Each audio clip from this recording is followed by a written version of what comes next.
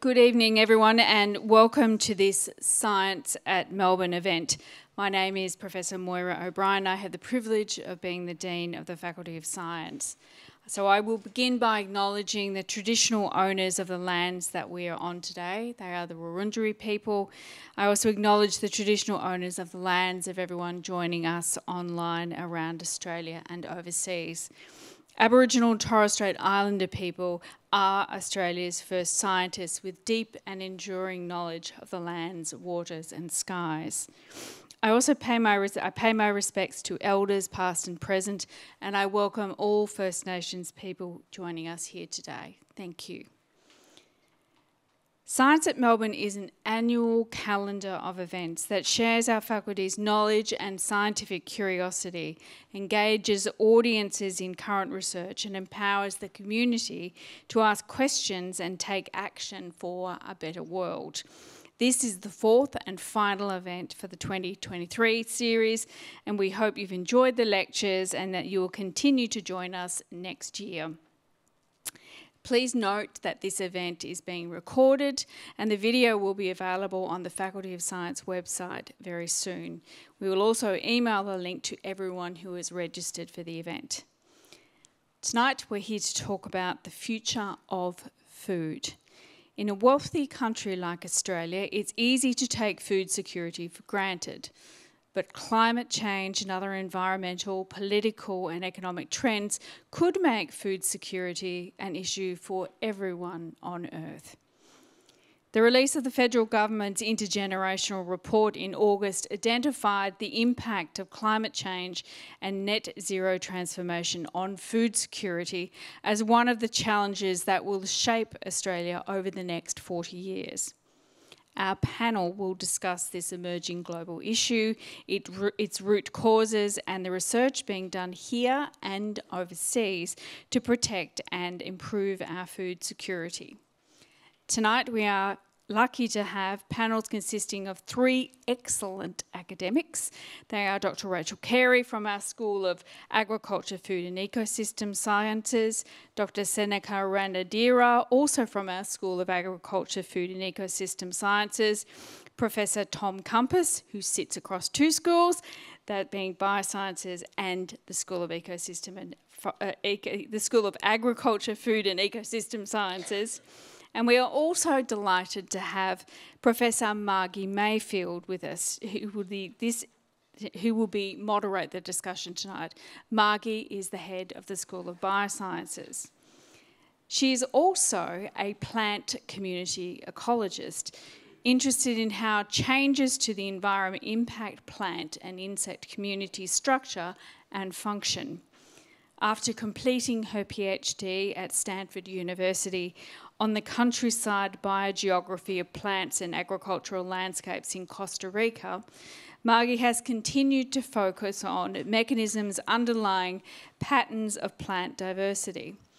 Margie's work ranges from largely theoretical to very applied questions about how biological diversity is maintained in general and in response to local to large-scale environmental challenges resulting from climate change, invasive species, urbanisation, agricultural intensification and, on a more positive note, restoration. Margie has worked with government and industry partners on a number of forest restoration experiments. She hopes to continue advancing theoretical ecology through the detailed study of the natural world and provide the knowledge needed to develop effective restoration and conservation strategies for the future. We are very grateful to have Margie here to moderate this important discussion about the future of food. Thank you again for joining us, and with pleasure, I hand over to Margie. Thank you, Moira, and thank you for that very kind introduction. I also just want to welcome everybody who's here with us today, both in person and online. Thank you for joining us. So I'm really looking forward to leading this interesting discussion tonight on the very important topic of food security and what it means for us both globally and locally, even to the household level here in Melbourne. So food security, as Moira pointed to, is a really pressing and complex issue. It is estimated that 1 in 7 people worldwide are currently chronically hungry, and an estimated 1.36 billion people more are going to face severe food insecurity by 2050. So clearly it's an extremely pressing question or problem for the world of today. Here in Australia, food insecurity may seem like more of a distant problem facing other countries, but as our panelists are going to discuss tonight, it is a really complex multi-factor issue, and it definitely is impacting us now, although I'm going to ask them what they think about that in a minute. And it's going to be increasingly impacting us for a variety of reasons. So as Moira noted in her introduction, the federal government has already identified food security in their new intergenerational report as one of the key challenges that will be facing Australia over the next 40 years. But food security is already impacting us today. For instance, did you know that the Australian economy loses $1.36 billion a year through food waste, over 50% of that food waste through individual households? Meanwhile, climate change has already reduced the amount of food that's available globally, with wheat, a major crop here in Australia, known to be heavily impacted by changes in the climate. It's estimated that individual crops of wheat can have reductions from 6 to 65% with increases in climate warming. So we're expecting major declines as we reach that sort of 4-degree increase in temperature that we're expecting. And Australian wheat is certainly not immune to these negative impacts. Likewise, and closer to home, did you know that between 13 and 33% of Australians already can't afford food or are finding it hard to find enough food with the income that they have? And this is even higher when we look at particular groups such as single-parent households, young people, Indigenous communities, and culturally diverse immigrant groups. So it is a complex issue, and there's a lot of factors that contribute to food security. And I'm delighted tonight to be able to introduce 3 experts who are going to tell you about the different ways that they study and work on food security. And I think the way we're going to run this session is I'm going to start with a series of questions that I'll point to the speakers, and then we'll open it up for questions in the live audience as well as online. So we have people monitoring online. So those of you online, please make sure to write down your questions so that we can ask them to the panel when we get to the second part of this evening's event. So without further ado, I'm going to introduce our panel members. So first, I'd like to introduce Dr. Rachel Carey. Rachel investigates the resilience and sustainability of city food systems, including here in Melbourne. She is interested in how urban sprawl, climate change, pandemics, population growth, and declining supplies of natural resources can contribute to food insecurity. Next, I'd like to introduce Dr. Senaka Ranadheera, who studies food processing and food preservation and is interested in how these factors contribute to food security. He will help us understand how and why we might be throwing out more food than we need to be. And finally, I'd like to introduce Dr. Tom Kompas, who is a chief investigator at the Center of Excellence for Biosecurity Risk Analysis. He investigates biosecurity and environmental economics and will help us understand the global environmental drivers of food insecurity. So with that, I'd like to start by asking each panel in turn to tell us what food security means to them and to give us a little introduction about their particular research focus in this area. So Rachel, let's start with you. Thank you, Margie. So for me, food security is fundamentally about ensuring that everybody has access to enough nutritious food and that food is produced in a way that doesn't damage the environment so that future generations are also able to meet their food needs from the natural resources that are around us as well. And ensuring that people are able to access food in a dignified way that they have control over. And that also means that people are able to access food that is culturally appropriate for them and that meets their own personal food needs as well. So if we think about food security that way, there's a couple of different aspects to food security. There's the availability of food in the food supply, and then there is whether or not people are actually able to access the food that is in the food supply. And I'm sure we'll come on to talking about some of the reasons why many people currently are not able to do that. And so for me, the area that I work in, I work very much on promoting sustainable, resilient, healthy and equitable food systems. I'm a senior lecturer in food systems, so I look right across the whole food supply chain, looking at everything that happens to get our food to us, from the farm to the fork. And I focus particularly on working with policymakers. So I work in a very collaborative way with policymakers and with stakeholders right throughout the food system to look at the pressures that are facing us, to provide evidence to support policymakers in taking decisions, to ensure that we do have a sustainable, equitable and healthy food system. And I work collaboratively with them to produce policy roadmaps, essentially, and visions for what the future of the food system might look like. Thank you. So, Senaka, what do you think? Do you agree with that definition of food security, or would you add? Or Thanks, Margie. Yeah, I think I definitely totally agree with you, Rachel. As we all know, world population is 8 billion as of now, and it's going to be 9.8 billion by 2050. So food production, food processing is an enormous burden, and it's a big problem, and it's a challenge. So when it comes to food production in Australia and food security in Australia, Australia is one of the most food secured countries. But there's another element when it comes to food safety, food security. That's the quality and safe, nutritious food product. That's the area which I am mostly interested in. If you guys remember what has happened in last few weeks here in Australia, there were a few, in terms of food safety, there were a few incidences on outbreaks on Salmonella and Listeria all around Australia. There was some incidences like poisonous mushrooms, again, with the food safety related issues. There were some incidences. For the first time, I think we heard these brain-eating bugs, worms, said to be or reported to be associated with consumption of fresh warrigal greens. Again, food safety issues. And there was an incident. One of the wedding guests was, food poisons, and everyone had to go to hospital and treated. So again, yes, availability and affordability is important factors, but it need to be safe, quality, and also nutritious food. What we need to perform our, day-to-day activities, perform well. So I think that's also a very important element in food security. So Great. I work. Oh, sorry. Is that okay? Yeah. I work as a senior lecturer in food processing and preservation.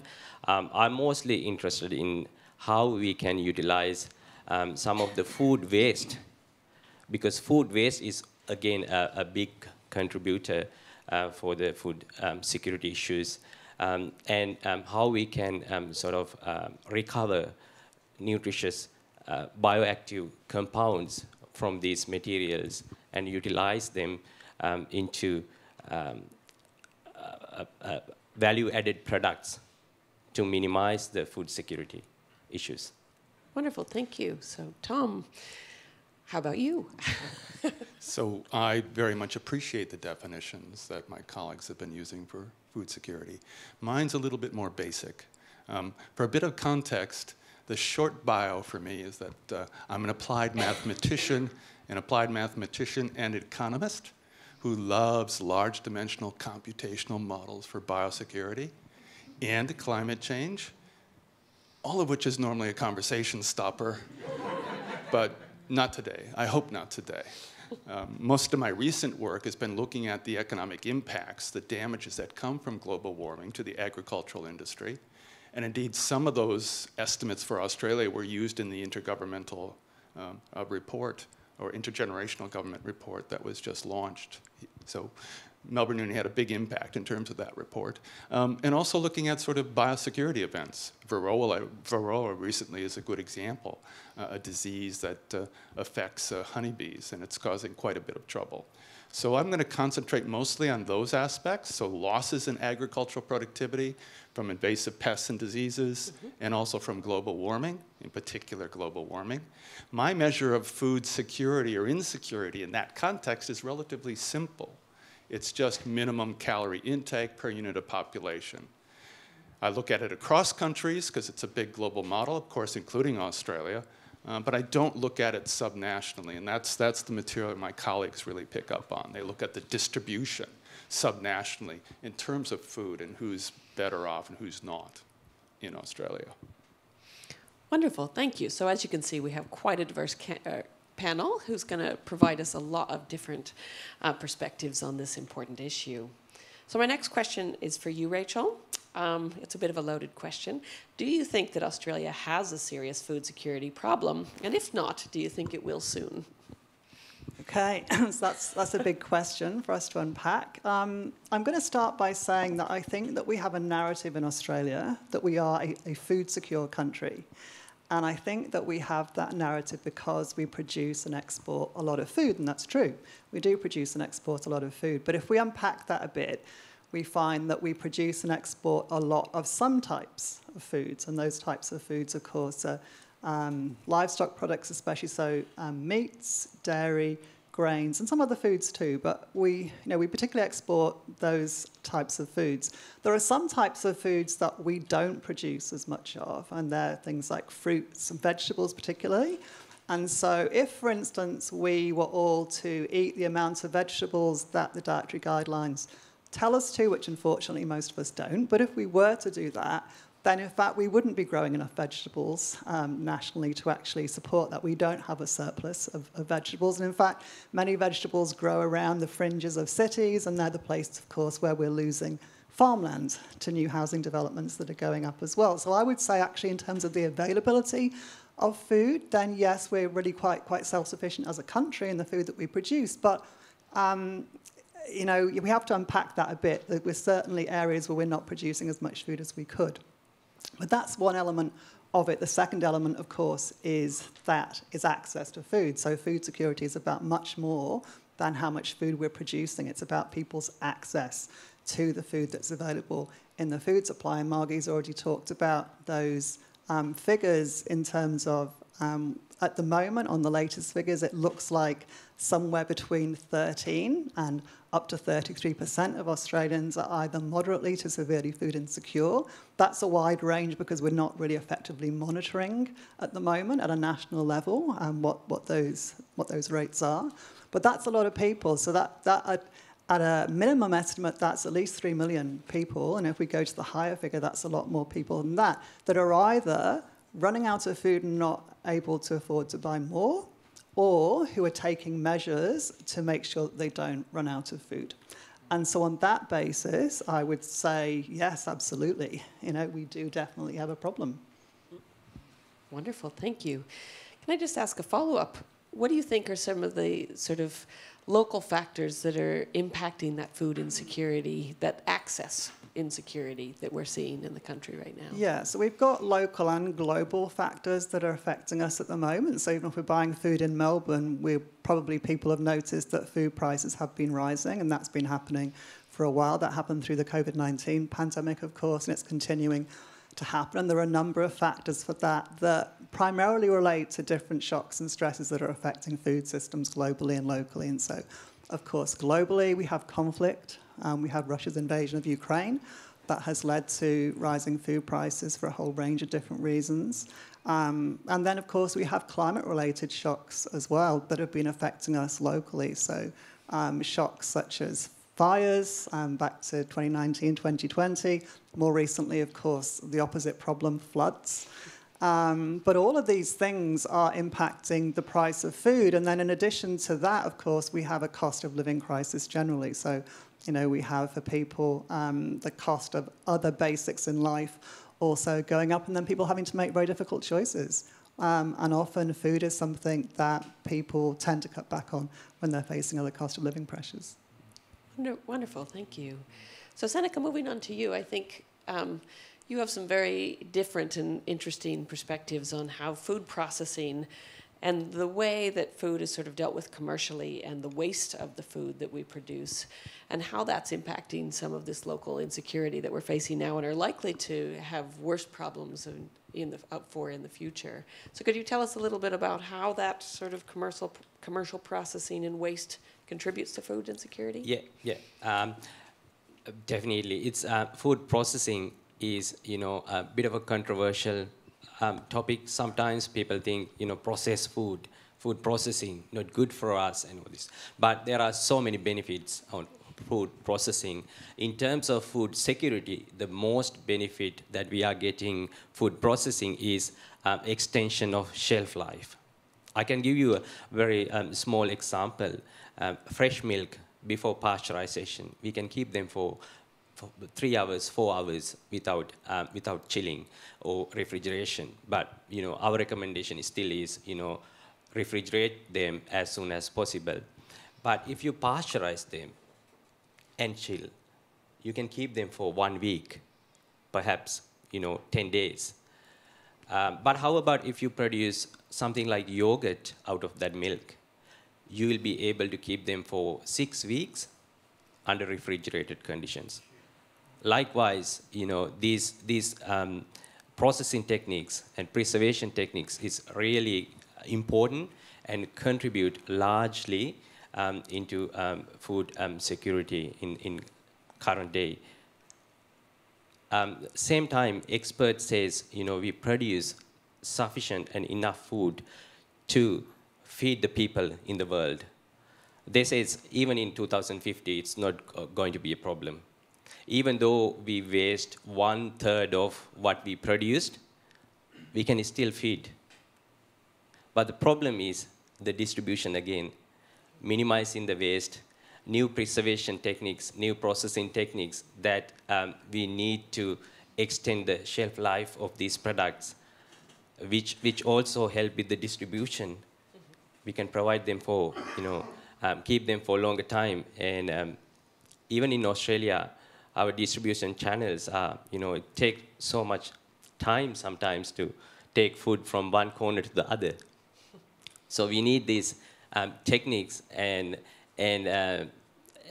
knowledge, especially as well, in terms of, contribute to ensure the food security in this country. And what about the waste side of things? You talk a bit about how much food we waste and that it would be nice to be able to use that waste for something. What sort of technologies do you sort of explore in terms of sort of harnessing that waste in a more productive fashion? Absolutely. Yeah, I do have some statistics I'm going to read out. I thought you might. As you mentioned, Australia household waste 2.5 million tons of food each year. And this is about 4 kilograms per household per week. We all are responsible for this, okay? Then the Australian economy lost $36.6 billion per year due to the food waste, and half of that, again, comes from the household. The Australian household spend around $2,500 per year on food that is wasted. Everyone is responsible in this. Okay? We need to understand the problem and the scale of the problem and try to minimize the waste. So minimizing waste, I think we can address in 2 ways. One is in industry or the commercial scale. Another good example is when we talk about the food waste is byproduct of the food. Byproduct that we get as a result of food processing. We all love cheese, but the cheese industry produces 1.65 million tons of liquid whey every year. And the apple juice industry produces 30,000 tons of apple pumice annually. How we can utilize these products to recover the bioactives or produce new products that can be utilized in our system. These are the things I think, the challenges, and these are the things I think we need to think about when it comes to food security and food processing and waste minimizing. Wonderful. Thanks. Can I add to that? Yeah. Perhaps, and just talk a bit about why it is that we waste food as well. And Senaka's talked there about the need to, I guess, reuse that waste in different ways. And so we think about that as being recycling that waste. And sometimes we talk about the idea of building what we call a circular food economy. And that's the idea of kind of taking those waste products and getting extra value out of them.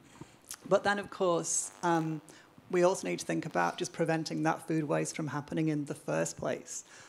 Because, of course, all the food that's wasted is a waste of all those natural resources that went into producing the food, all of which are in short supply, as well as the greenhouse gas emissions, of course, that if that food ends up in landfill. But what some of the evidence is telling us about why we waste food, Seneka's actually absolutely right. First it tells us that we all waste far more food than we think that we do. People will report wasting much less food than they actually do if you go through the rubbish bins to see what's actually in there. But some of the reasons why we waste, according to the research evidence at the moment, is, for instance, it's about our household practices and also social norms. So there's basic things that we're all doing at home, which are to do with whether or not we plan our food, plan our meals, plan our shopping lists, actually look in the fridge and the freezer, etc., before we go out to shop. Don't shop hungry. Well, absolutely. Don't shop hungry and don't shop without a list. Yeah, but also it's actually a bit more complicated than that, because the evidence also suggests that it's actually our social norms, the unwritten social rules about how we all behave around food. And just to give an example of one we're probably all quite familiar with, if people are coming around to your home for a meal, you're kind of likely to over-cater. So why do we over-cater? Do we over-cater because we don't know how much food to put on? Probably not. We're over-catering because we know that we have to be a good host, right? We have to be a generous host. We have to, provide lots of more than enough food in a way. So tackling food waste is probably also about us actually talking to each other about that in terms of changing those social norms, having conversations with each other when people kind of come round to our homes, and perhaps we don't cook as much as we normally do, and we actually talk about that. Yeah. So as you said before, I guess it's really quite complex. Yes. Well, I think maybe we'll move on to Tom and maybe think. We've talked a lot about the local issues of food security, but I'd like to hear a little bit about your thoughts on or information about climate change and how it's impacting food security. So, and maybe if you could talk a little bit about the general problems that climate change is causing for food security, but also the impacts it's having on us here locally in Melbourne. Yeah, no, happy to do that. Thank you. I couldn't help myself. I brought 3 slides. I didn't bring a card, but I brought slides, so it's okay. So if we can, the 3 slides, the first slide shows the impact of heat stress in a climate and trade model globally for 140 countries and 60 different commodity groups, most of which are agriculture. And indeed, the heat stress damage function in these models affects agricultural productivity and labor productivity. When it's really hot, it's hard to work, and it's especially hard to work when you're outside in agriculture. The second slide will look at losses in agricultural productivity by degrees going forward.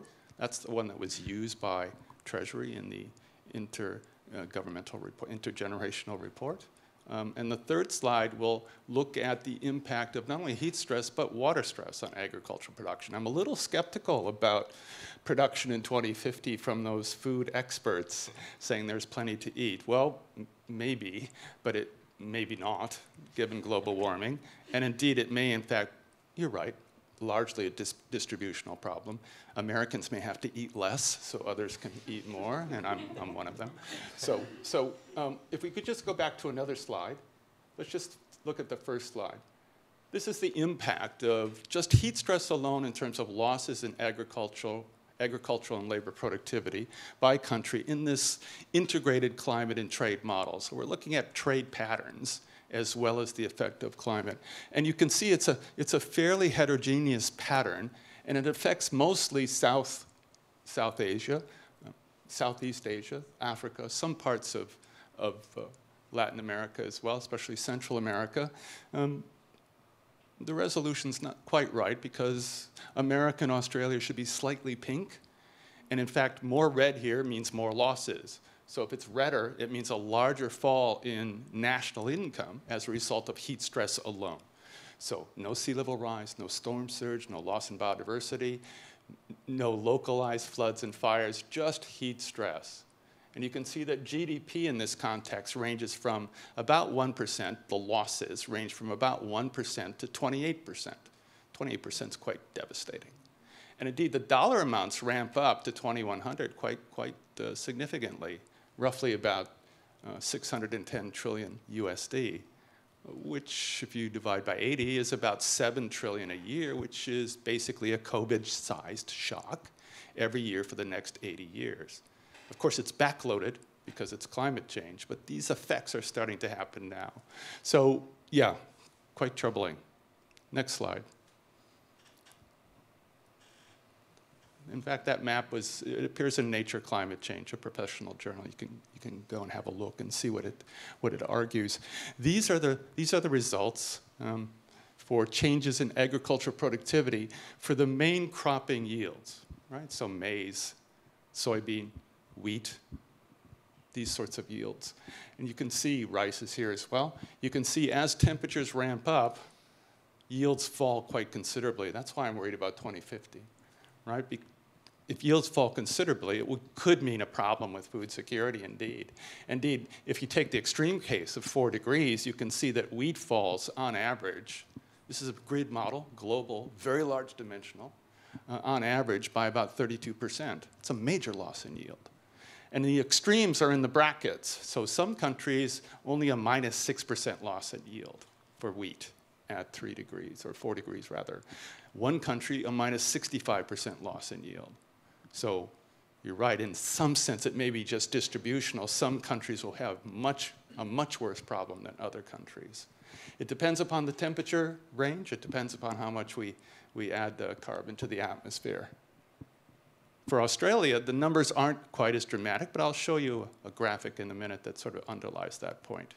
So first slide, heat stress. Second slide, heat stress and precipitation changes. Third slide, heat stress and water stress. Third slide. And then I'll stop, Margie. So by water stress here, I mean losses in water as a result of what's called green water. Blue water. Blue water is losses in water for irrigation. And in many parts of the world, agriculture is highly irrigated. Not so much in Australia, but it still is significant, especially for the really high-profile, high-valued cash crops. You can see what happens to productivity in the panel on your left in terms of losses in agricultural productivity by country.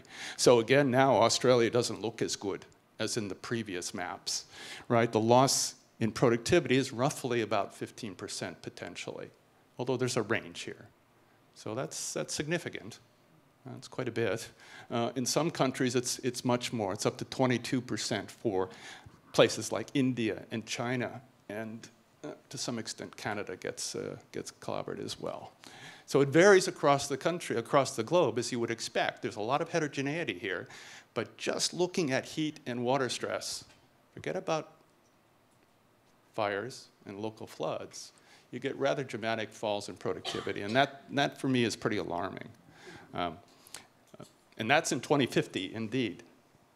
You take it out to 2100, and these numbers just explode, as you would expect.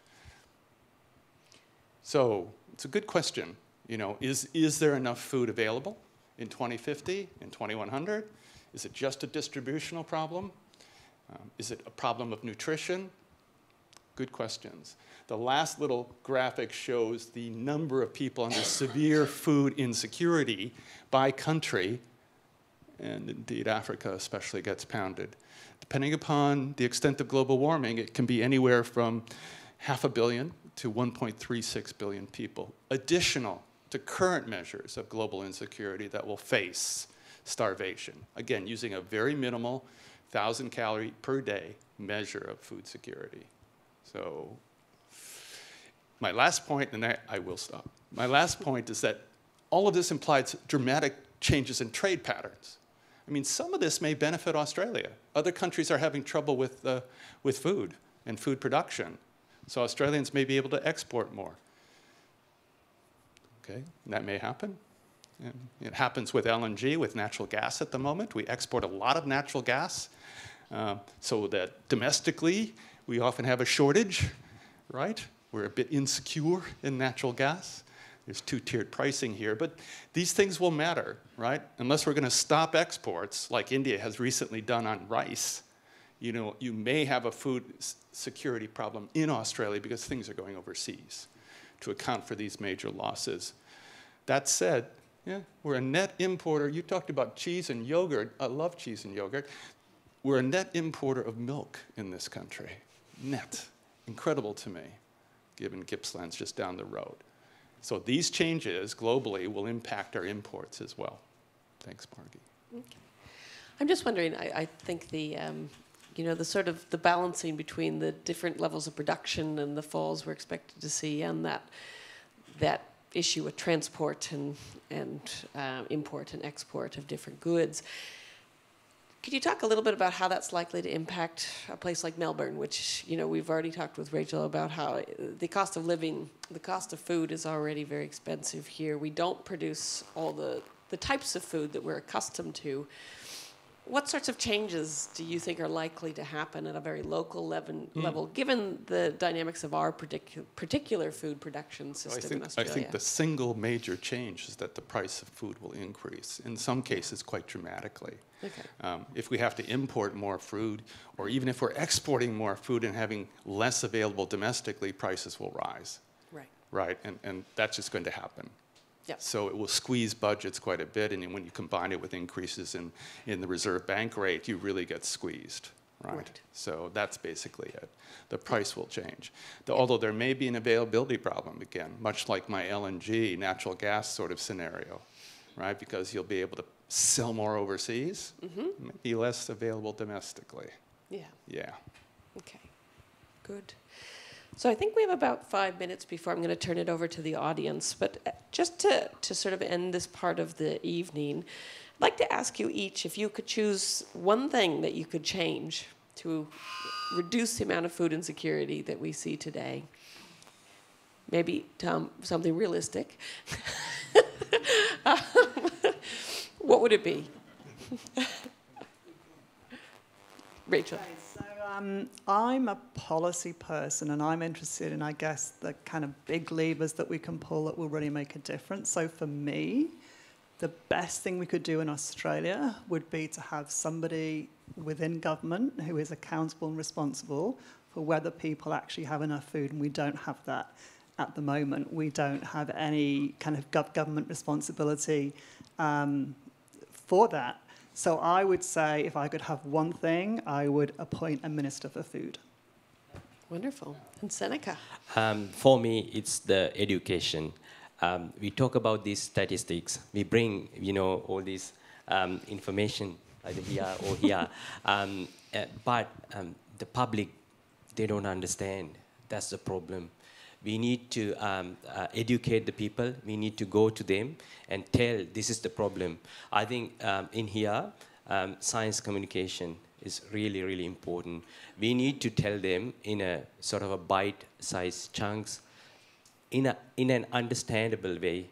I was watching one of the videos recently, and they were talking about how we can minimize the food waste to the general public, and they said, you know, wait, if you throw one hamburger out, you're wasting the water that utilized for the production of that hamburger, which is equivalent to fill 15 bath tanks, the baths, yeah.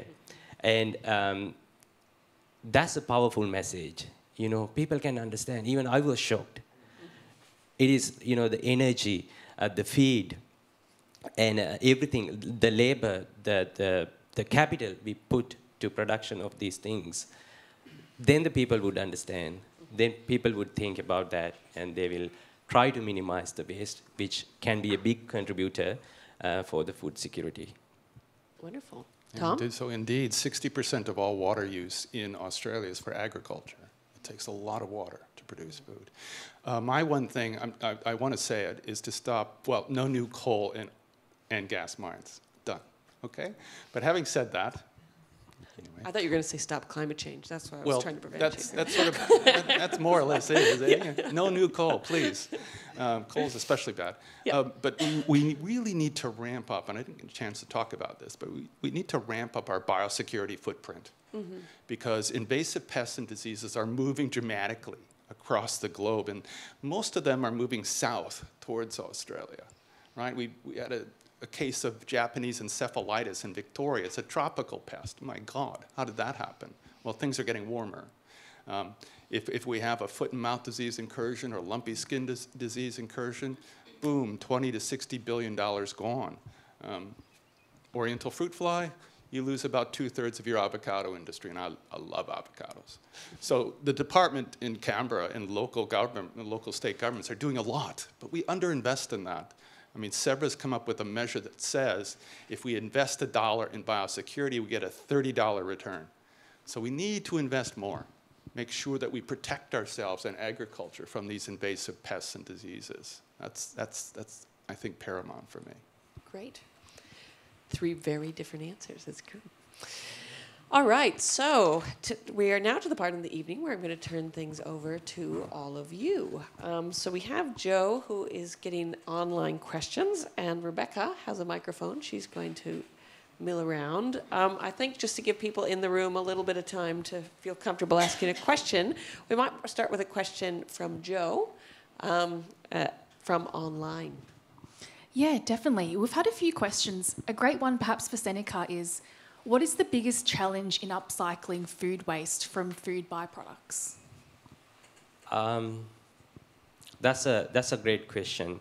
I think it's the main challenge that we are facing at the moment is we don't have skillful personnel working in the industry. We do have great people, but the problem is much bigger. So we need to train people more, and also I think investing more on research, utilization of food waste, and bring them into mainstream as a valuable product. Those could be some of the major challenges, I think. I think the gentleman, yep, in the blue shirt. Thank you. Really interesting, thank you. So I'd like to have my cake and eat it too, except my cake's biodiversity. We've talked about a number of crises: the climate crisis, the food crisis, the water crisis, and the biodiversity crisis. Given that Australia has signed on to the Global Biodiversity Framework and has committed to 30% of our land being in protected areas by 2030, and 30% additionally being restored, that's going to put a lot of pressure on agricultural systems, because most of the places we need to protect to adequately protect Australia's megadiversity is in agricultural systems that have been cleared. So my question to you is, how are we going to do those two things? How are we going to meet the needs of our country through biodiversity, address the climate crisis, and maintain or enhance our food security? I think it can be done. I'm interested in your views on that. All right, maybe we start with Tom. How much time do you have? Yeah, it'll take a while to sort of unpack that. But you're quite right. I mean, there is a case now for reforestation, given the plan that you just outlined. And that indeed may impact agricultural land, I think, quite significantly. May enhance biodiversity. But the funny thing for me is in many of these climate change models I work on, just planting more trees doesn't necessarily solve the problem. It depends upon the type of tree, where the tree is located, and how diverse the forest is. So just planting a bunch of pines isn't going to do it. Isn't going to help, and it certainly doesn't help biodiversity. But and there is hope, right? You can do things in a better way. You can restore land. You can try and get better biosecurity in place, which also impacts biodiversity measures tremendously. I think one of the main threats to biodiversity is invasive pests and diseases. Animals, toads, turtles, it's just they're nasty. They take away a lot of the local sort of flora and fauna. and a lot of the local animals. So again, I'm back to biosecurity. I'm going to beat that drum, right? You need that as part of the solution.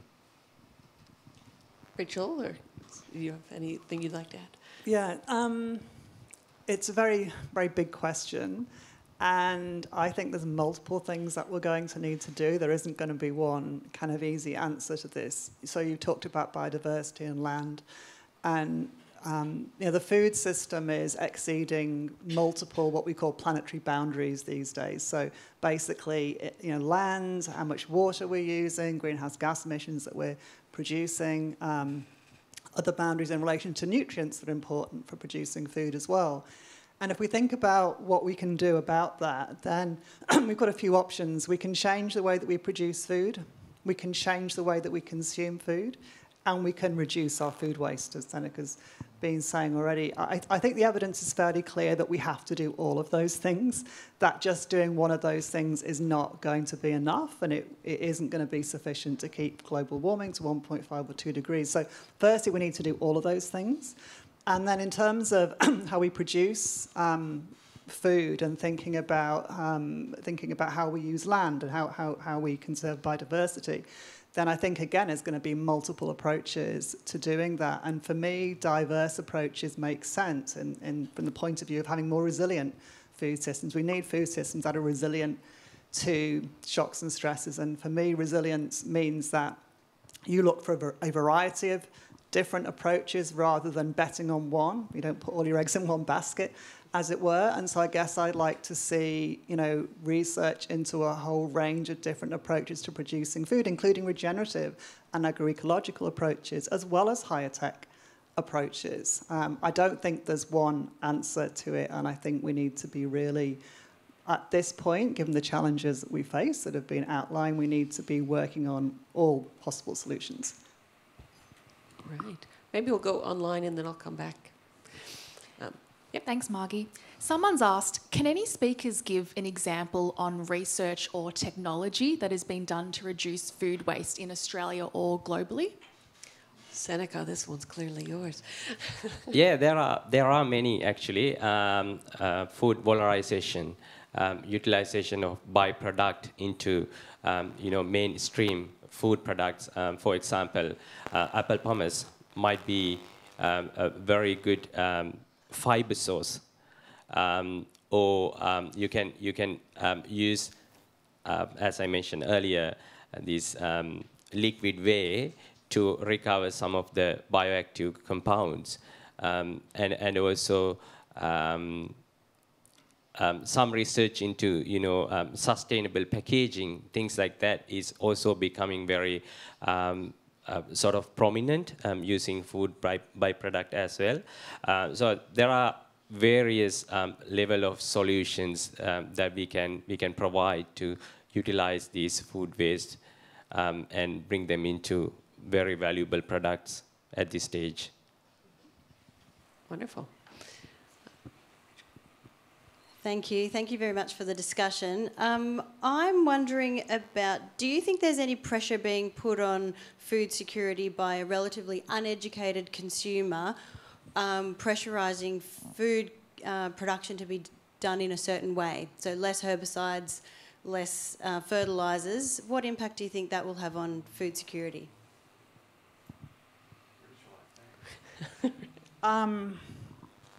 If I can just rephrase the question, just make sure that I understand what you're saying. So you're you asking about what if we use less intensive approaches to food production? Is that your question? I'm suggesting that maybe there's a pressure from consumers to produce food differently, produce it more regeneratively. You use that phrase, with less food, less pesticides, less fertilisers. But do you think, if that's the way we're pushed to farm, what impact on food security do you think that will have, if any? Yeah, so I'll make a few comments on that. It's a good question. Firstly, I would say that, look, honestly, the majority of consumers at the moment, price is actually the key thing for most people, and so I actually don't see a huge amount of pressure at the moment, if I'm being honest, to produce food in that way, because for most people it's just about being able to afford enough food at the moment. If we're looking at the questions around, say, fertilisers, I think the fact is that we do need to work out how to produce food with less fertilisers because, fertiliser production is linked to fossil fuels and it's linked to phosphate rock. And, both of those, for different reasons, we either don't want to be using anymore or are going to be in short supply. So I think basically we do need to find alternatives to that, or that we just don't have a choice. And so, I think we need to be looking at multiple different approaches to the way that we're going to produce food, and I think that is going to include higher tech approaches, and I think it's going to include more ecological approaches as well. Yeah, I think, Rachel, absolutely. But at the same time, there are some demand for such approaches as well.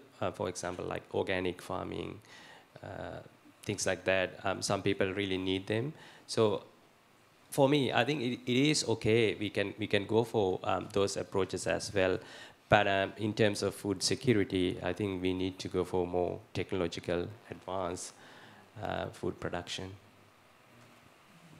Yeah, and some of that is happening. I mean, there are a number of farms that are using more sustainable methods, more organic production, but their price point is a problem. They tend to be more expensive to produce. Yeah, sorry to hog the microphone, but I guess my mind goes to the pressures being put on by the EU, and so where you can't use certain fertilisers or herbicide regimes, which actually then reduces production. And so, I'm wondering what the implication will be on food security if we're actually reducing our production under those strategies. So we're not a big exporter to the EU, although that's significant. Yeah. Most of our goods go to Asia and Southeast Asia at the moment, especially animals.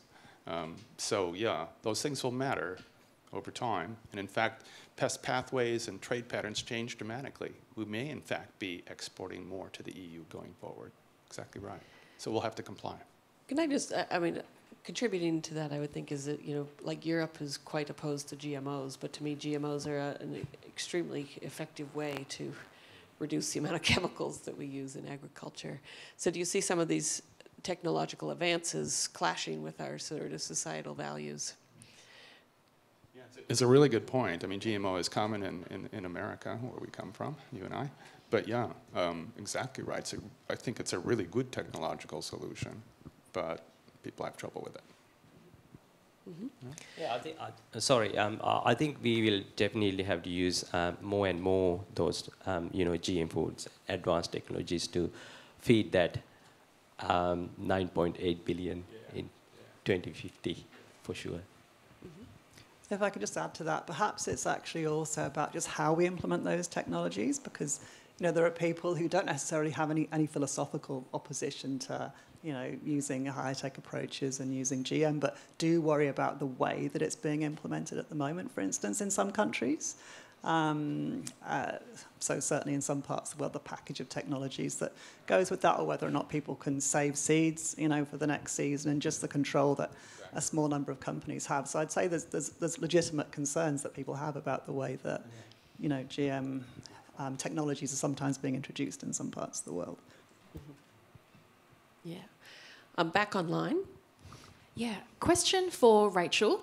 Firstly, they've said many thanks to the entire panel for a great discussion.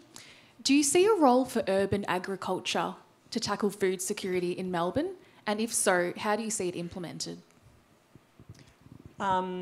So the short answer to that is yes. When I think about urban agriculture, I guess I mean urban and peri-urban agriculture. So I don't necessarily just mean food growing within the city boundary, but particularly the food that's growing on the fringe of Melbourne. And there is a lot of food that grows on the fringe of Melbourne. So almost half of the vegetables that are produced in the state of Victoria actually grow in what I would call Melbourne's food pool, so on the fringe of the city. And so it's a really important part of food production, especially for fresh, perishable food products, and it's really important that we keep that going, as well as looking for other spaces around the city where we can produce food. And one of the reasons that that's important is because of the shocks and stresses to our food supply, and because of the need now to make food production more resilient. And so it just doesn't make any sense. If it ever did, it certainly doesn't make any sense now to be completely dependent on distant sources of food. There's many types of shocks or stresses around Melbourne, and we've done some research on that ourselves in my team, the Foodprint Melbourne team, looking at the shocks and stresses that could affect the city's food system, everything from fire to storms to floods, and you want to have food growing close to you within the city, and that means community-based production as well as commercial production. It's not that one is ever going to, sort of take over the other. It's just simply that it all is an important part of a resilient food system. So yes, I would say that urban agriculture is an important part of the city's food security into the future, but it is under threat, and it's particularly under threat from loss of farmland around the city fringe, and it's really important in the way that we plan the city that we introduce strong measures to protect that food production, because it's really a fundamental building block in the city's future food security, especially in the context of climate change. And the other key thing that I guess we've talked about before is just water security as well. So again, it's going to be difficult to keep producing food around the city unless we can secure water. And so that is really about ensuring that we are using much more of our wastewater to produce food, so recycled water from the city's water treatment plants, and also in the future looking at the way that we use stormwater as well. Yeah, so vertical farming, non-soil vertical farming is a bit of a thing in parts of Europe. So I suspect we'd see more of that, but it uses a lot of what we call blue water for irrigation. No soil, it's just stacking fruits and vegetables up in a warehouse and growing them by irrigating heavily. The cost of that's falling dramatically, so I would expect to see more of that as long as there's water available, and that is an issue. If I can just add to that, I mean, we certainly could be using recycled water from the city's water treatment plant to do that. So both of Melbourne's water treatment plants produce a huge amount of water that's recycled to Class A standard that can be used to produce food, and we're using a very small proportion of that at the moment to produce food. Actually, most of the water that's treated to the grade that could produce food is actually being discharged out at sea. It's not being used for any productive purpose at all, and I think we could be making much better use of that water if we value and cost it differently, and if we include the social value of that water as well. That said, both water treatment plants in Victoria are suffering from soil erosion, right? They're at the coast and they're under threat. So it's something we have to look at as well. Sorry, I know, it's a bit of a downer, right? But we've got to find a way to solve these problems. So do we have a, okay. Thanks everyone, well done, very nice talk and very good discussion. So I'm just thinking like if we can think about it repurposing rather than recycling to look at the food security in that sense, because as we already know that recycling is pretty hard and pretty challenging, because as just Senaka want to say, like we don't have upscaling processes in order to get a better quality byproducts. But what about repurposing? Like how do you think about it, Rachel? Like if you can think about it repurposing rather than recycling, so like how we can improve that? Is that a question for you? Senaka? Senaka, yeah. Because it's more toward food, so yeah. Yeah, I think that's a really important aspect. I think when it comes to especially the food security, with food processing, I think we look at the byproducts and how we can utilize them through various other processing methods. Okay, we need to bring more energy, more money, more labor just to recover them. But how about if we can utilize them with sort of a minimal processing that can, contribute significantly, not only to the food security, but also other problems like, global warming and environmental impact, things like that. As you mentioned, the major problem we are having here is the not having the skillful labor for that. Yeah, right, because I'm thinking like food security is already a big challenge, but if we are moving in a different direction where we have to like spend a lot of money in order to recycle the things, so it's much better we can think about repurposing in order to repurpose of many of the products. For example, if we are thinking just like you mentioned, like using some of the food waste, bring them back into the waste stream, like a food stream. It's again a big challenge. So much better to think about repurpose the food waste stream, go into the feed stream or some other streams. So it will be less challenging or more efficient in order to think about food security in one way or another way. Yeah, thanks. Yeah. Wonderful talk. Thank you. Thank you. Joe, we'll go back. And then. Thank you. We've had lots of great questions online. Someone's asked, which countries are experiencing the biggest threats of food insecurity, and what are the factors in this? Is it mostly temperature for everyone globally? So it's temperature plus water stress in particular. And Africa is the outlier in the sense that you get major falls in national income going forward. Again, up to 28%, just with limited damage functions for water stress and heat stress. Heat stress in particular was up to 28%. Leave water stress out. So those are especially disturbing. But it occurs everywhere. I mean, Spain can't grow olive oil at the moment. The Greece is having a problem. You know, there are impacts happening all over the world. But the major sort of losses, just in terms of agricultural productivity, tend to be in Africa, South Asia, Southeast Asia, a bit in Central America as well. Yeah, I would just add a little bit, Tom. I would say probably the developing countries facing this problem the most. But it doesn't matter developing or developed. It can happen anywhere, as you mentioned. I remember, 2021 Queensland flooding affected the food pricing in here. So likewise, all these events, environment changes can affect the food security greatly. Yeah. It's iconic in climate change modeling that most of the impacts, the bad impacts, are to the poorest countries. Until you bring in something like sea level rise and storm surge, then you lose Miami and Shanghai and Singapore, and those things start to add up. But we don't have good estimates of that yet, but that's coming.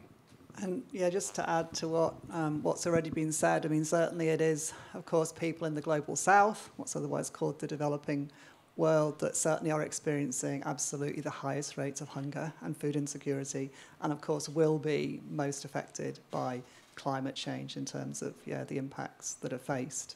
Having said that, of course, as we said, all parts of the world will be affected, including our own. I was wondering, to bring some of the threads that I've been hearing about repurposing water, and Rachel, you mentioned circular economy.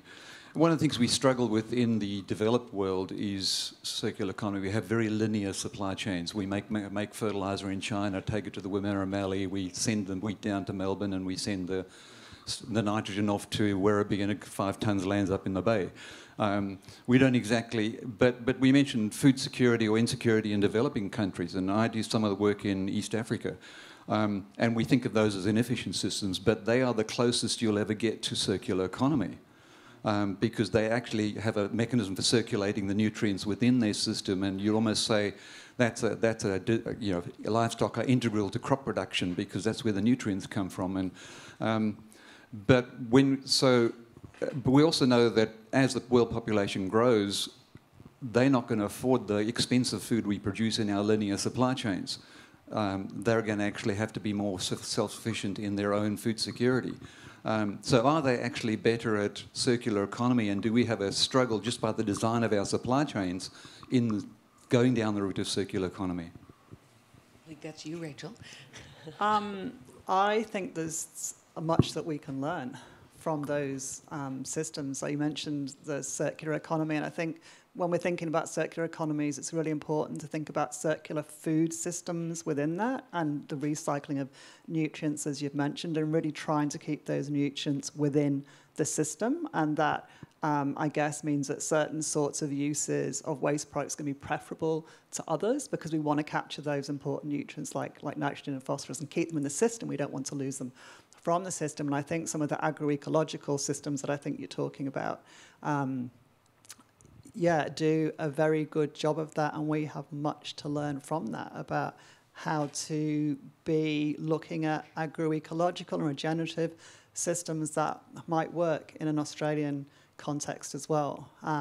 So you talked about countries needing to become more self-sufficient in food production, and I think that's kind of absolutely the case. It just makes sense in the world that we're in. If you don't want to be exposed to significant volatility in global food prices, then it just makes sense that countries are producing as much as they can themselves, and that we start to think about that. Of course, we're already ahead of the game in Australia because we do produce so much food ourselves already, but we do need to think about how to do that differently and how to do that in a way that captures those nutrients. Now, how it is that we can take some of those agroecological systems and think about them in an Australian context, I don't think they necessarily just kind of translate, simply here, but they're absolutely part of the mix of approaches that I personally think we should be looking at alongside some of the higher tech approaches that we've been talking about.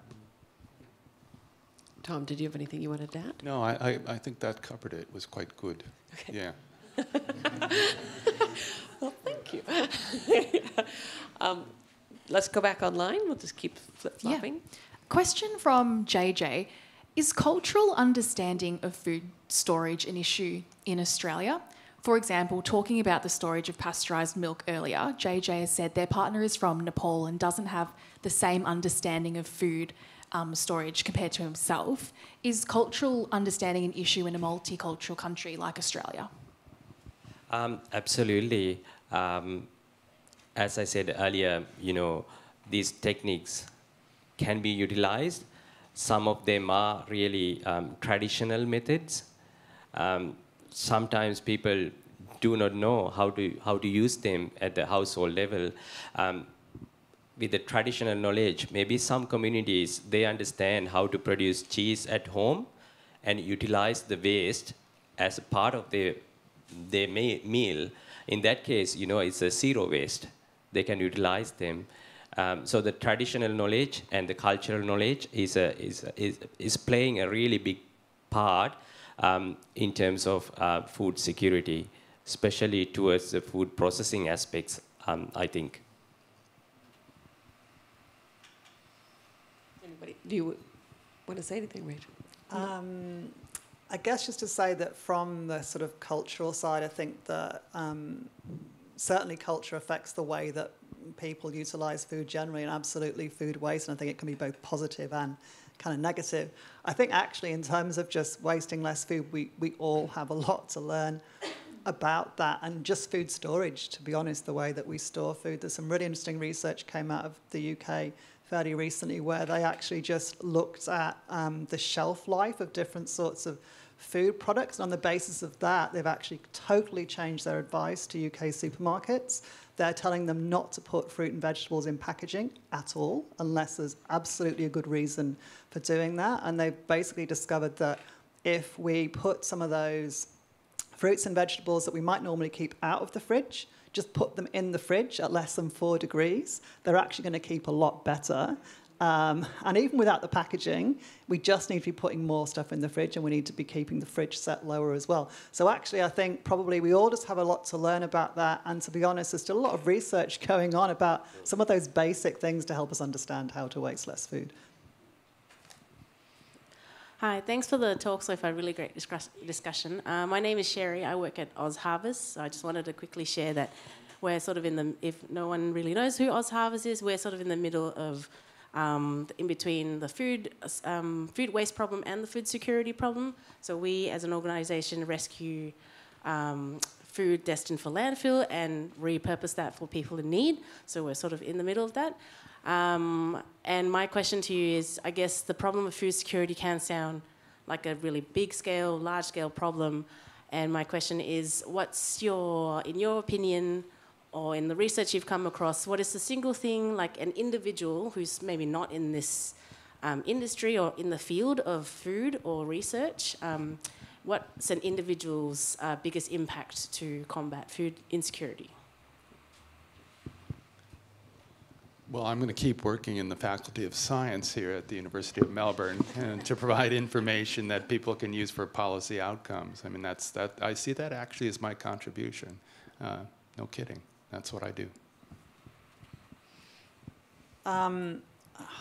Such a big question. The single biggest thing that we can do, I think, I'm probably going to say more than one thing, but I think that we can all ask a lot of questions about where our food comes from, how it was produced, who benefited from producing that food. And I think, there's no doubt about it that we all probably need to change the way that we eat as well. And I guess that we can start finding out more about that.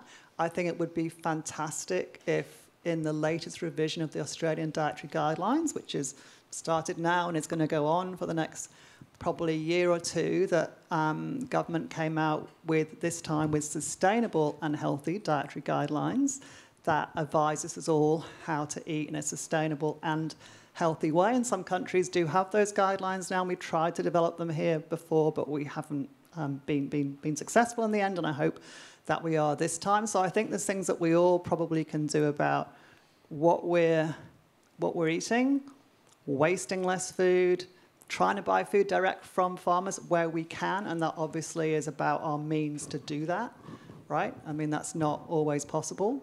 It's not one thing. I haven't got one thing, I've got multiple things. And I could probably go on for the next hour about all the things that we could do, so I'll stop. Do we want to say less beef consumption? Are we going to go there? What do you think?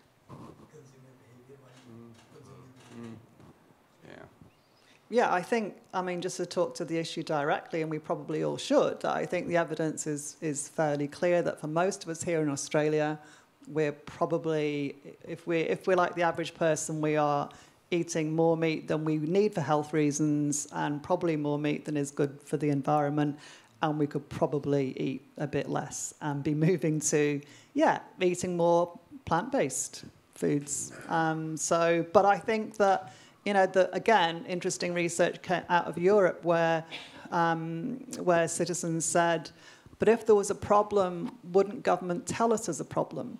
And if government's not telling me there's a problem, then does that mean there isn't a problem? So I really think government just come out with some sustainable, healthy dietary guidelines and be clear there's a problem and what we should all do about it.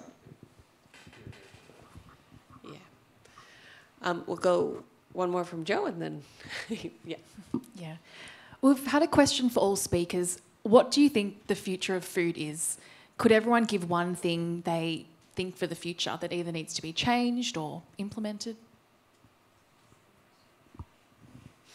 All of you. I've got more than one, but I'm going to add to the Minister for Food that I would like us to legislate the human right to food as the most important thing that we should do in this country. And what the human right to food means is that everybody it's a fundamental human right. Australia's signed up to the various international charters that say that, yes, we signed up to the human right to food, but we haven't legislated it, and that means that we can't hold government to account. And essentially means that everybody has the right to access to enough healthy, nutritious food in a dignified manner. And a dignified manner is not needing to queue up for food parcels on a regular basis as a way to eat. We need people should expect to be able to have access to food in a different way. So that's my one thing. Senaka. For me, in one word, exciting. What is happening in food processing is really amazing. I know there are few foodies in the audience, but the most amazing thing is now the people are interested in food. They want to know how they produce food, how we produce food, and they wanted to know, how we can minimize the waste and things like that.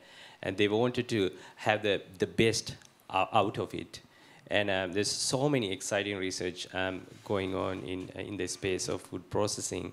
So I would say there's much more new technologies is coming in near future, and it will be a very exciting space. So I'm going to push the same barrel. I'm going to ask the Minister of Food to provide more funding for biosecurity. Got to happen, including for our center at Melbourne Uni, I might add. But look at Varroa as a good example. This is impacting honeybees, and they're key pollinators. We should have detected much earlier than we detected in New South Wales, and by the time we did detect it, too late. Can't stop it now. It'll come to Victoria.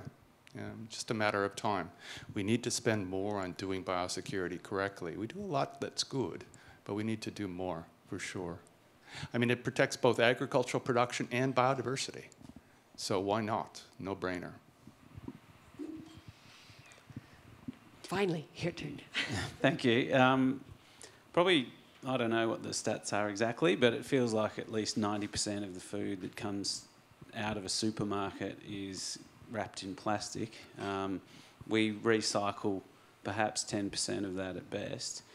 And all the while, you know, plastic is exacerbating the issue of climate change significantly, and it's trashing the planet. So how do we, what's the position of you guys on plastic and its role in food? To me, there's some real trade-offs that might need to be considered there. Senaka. I couldn't agree with you more. It's just a very unfortunate situation. Okay, everything is wrapped in plastic, even though it is not necessary sometimes. But for me, I think what I do is, try to go for the food with less plastics. I think that's the way we need to think. Just change your perspectives. Try to change at least one person from your household to go for, non-plastic materials. That's the only way that we can send the message to them. We are not buying them if you sell them in this way. I think it's just changes in your perception and also more education. I think there are some good things as well. Now we don't have much of these plastic straws.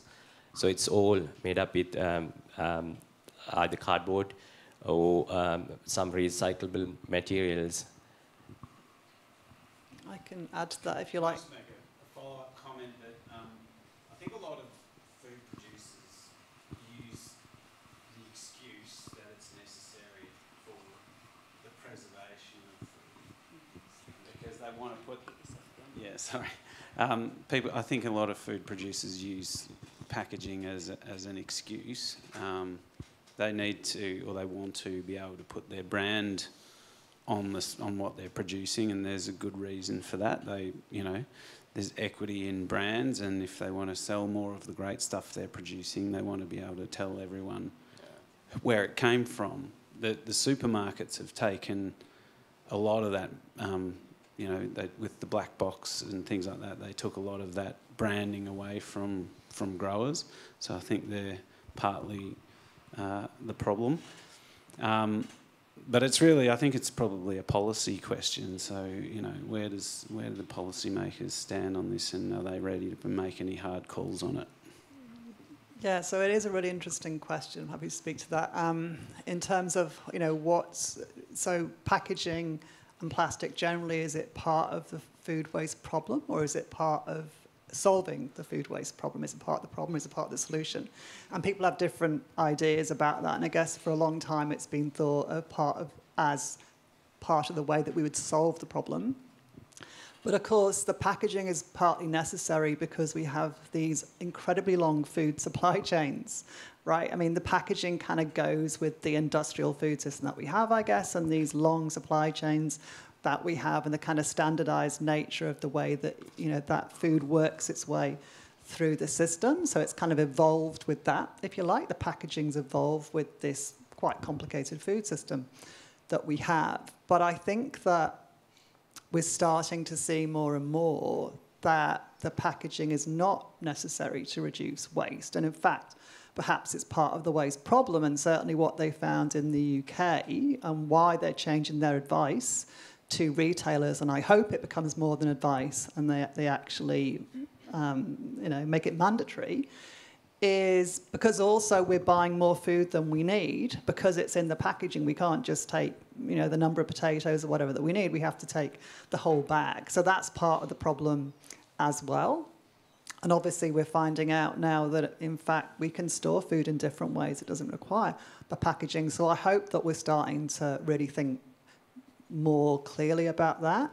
And what we see now in Australia in terms of food waste policy is we're seeing some interesting voluntary approaches where certainly federal government and to some extent state government is starting to work with stakeholders all the way through food supply chains to get them to look at how, what commitments they can make to reduce their own food waste, to help us reduce our food waste, hopefully at home as well, and to look at packaging. And I guess I hope that eventually we'll go from voluntary approaches like that to mandating what should happen, to create an equal playing field where everybody removes the packaging that's not necessary. Joe, do you have an online question? Yeah, someone's just asked, is population growth related to food insecurity and the depletion of resources, such as limited land for agricultural production? Absolutely. So those numbers I showed you assume certain increases in population going forward, which for many countries is problematic if they don't have enough food. So it certainly matters. Yeah, it's a delicate conversation in many cases, but it certainly does matter for food security. Right. I mean, yes, I think it does matter, but I think that we can think about food equity more.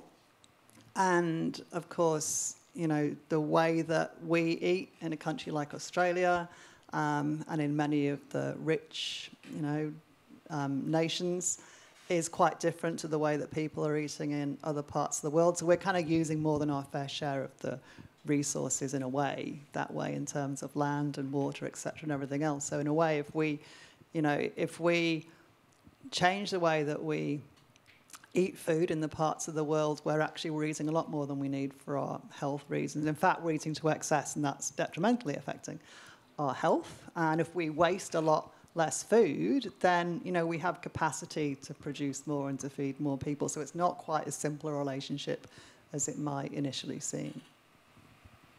I think this is, Senaka, you were talking to me before we started the formal proceedings about in India how sort of the standard of living is increasing quite rapidly in India, which is impacting, not just the way people eat, but you were noting that it's also kids are having less exposure to sort of bacteria that keeps them from getting sick and things like that. So I do think it's quite an interesting, I wondered if you wanted to talk a little bit about that and sort of the impacts.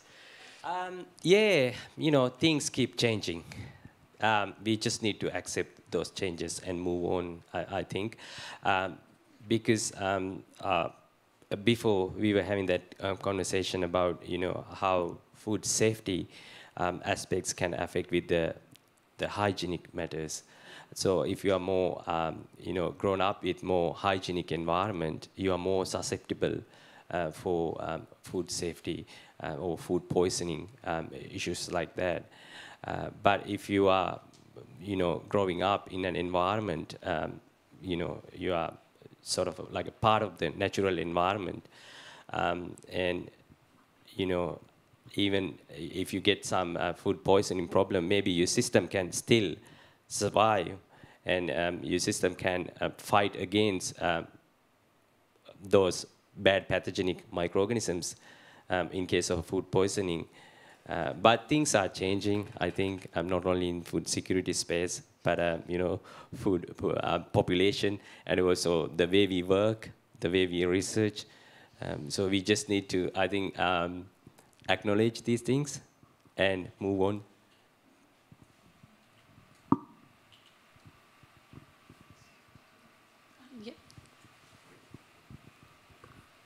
Hi, I'm Christy. I'm the head of research and development at SPC. So this is really relevant for us. Obviously, we manufacture in Shepparton in the Goulburn Valley with all local produce. And many of you might remember that this time last year, they had extreme floods, which knocked out half of our tomato crops, which was then followed by extreme hail, which damaged our apricots, our pears, and our beautiful peaches. At the same time, we have farmers that are pulling out their trees because they're not making enough money. And we're facing import issues with people buying imported tomatoes and fruit from Italy and China and South America or South Africa. What can we do from a policy or tax, import tax policy, subsidy space to encourage, or consumer space to encourage more consumption of Australian produce and subsidize our farmers and our agriculture here in Australia? Rachel, do you want to take that one? I'll have a go, and again, it's not going to be one thing. I think it's going to be multiple things. But I would say at a starting point, people do want to know where their food comes from, and it can be quite hard to find that out at the moment. So, I mean, I think if state-based branding about where your food comes from, in terms of, we can be using taxpayer funds to grow our own local and regional food economies. So all the money that all the food that government is buying for government-related services, hospitals, schools, prisons, why aren't we buying food produced by local farmers? We could have procurement policies, for that to happen. We can strengthen our local and regional food supply chains, and I guess I'm talking about state-based supply chains here that way, and that's going to be really important, just so we have more resilient food systems. But we have really good ways of bringing food, from all over the world to where we are, from all over the nation to where we are. We do not have good infrastructure for getting locally produced food to local people, and I actually think we need to work a lot on that. And in terms of policy, if I've got my food minister and I've got my legislated human rights of food, I'm going to throw one more thing in there and say that I'd like a national food plan and a state food plan that looks at these issues. I recall when living in Queensland, the Coles would send the mangoes produced in Queensland down to Victoria to be put on a truck and shipped back to Queensland. So seems like a pretty silly system.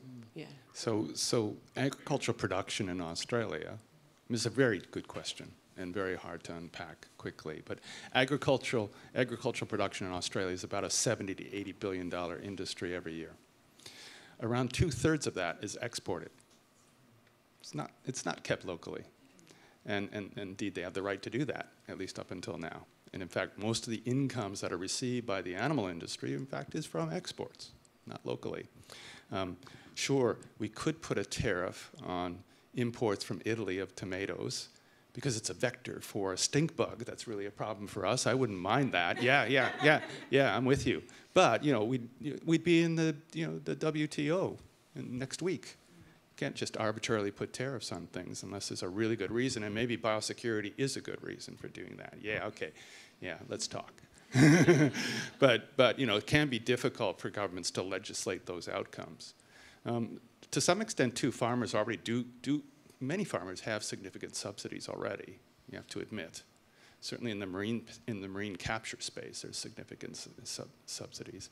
But the real problem is what you isolated. It's the floods and fires and storms. We need to have some sort of emergency package in place to help farmers recover from that. Or we'll be not only importing milk, but all kinds of other things because farmers can't produce. Yeah, if I just quickly add something, Tom, sometimes it's not only these, weather events or the climate change and things like that, but things like food fraud is becoming, really increasing and contributing really negatively into food security, food safety, and all sort of aspects in the food. You might remember the strawberry needle incident, which happened a few years ago here in Australia, which cost millions of dollars to the Australian strawberry industry because they had to dump all the good strawberries because of the strict policies and the regulations we have. So sometimes they are good, but we need to definitely rethink. All right. Well, this has gone quite quickly, but it's actually time to wrap things up. So I hope you have enjoyed our conversation as much as I have, and please join me in thanking our panelists.